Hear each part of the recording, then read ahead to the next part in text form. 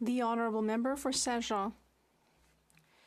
Mr. Speaker, it's not just up to the NDP to protect our election system or the Bloc Québécois or the Conservatives, and clearly not the Liberals. It's all of us who are responsible for protecting our system.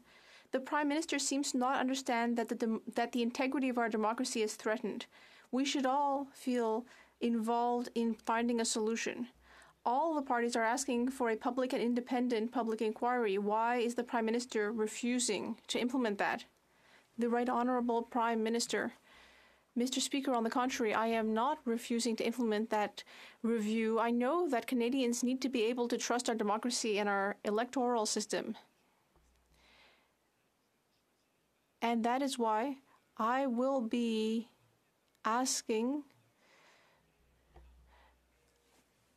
a special rapporteur to be appointed so that they can reassure Canadians outside of party lines that everything is being done right, and also to issue recommendations if necessary. The Honourable Member. Mr. Speaker, whatever the Prime Minister says, the electoral system doesn't belong to him and his party. This is not a liberal issue. This is a democratic issue.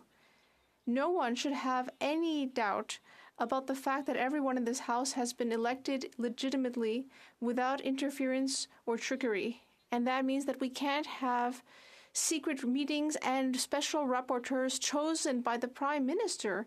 Why is the Prime Minister refusing to create a public and independent inquiry, which is what everyone is asking for? The Right Honourable Prime Minister.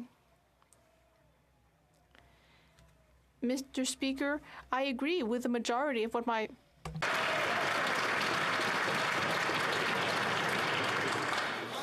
J'ai vu qu'il applaudissait assez le Premier ministre que je vais le... Well, the Prime Minister got so much applause that I'm going to let him start over. Mr. Speaker, in this House, we all agree about the fact that it's crucial to protect our electoral system and its institutions beyond partisanship. And that is why we will be choosing an independent figure to ensure that the mechanisms brought forward are right.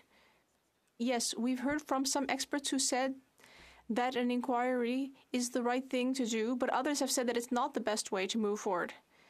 And so as far as I'm concerned, I think that letting an independent special rapporteur, an expert, decide on this, I think that's the right decision for all.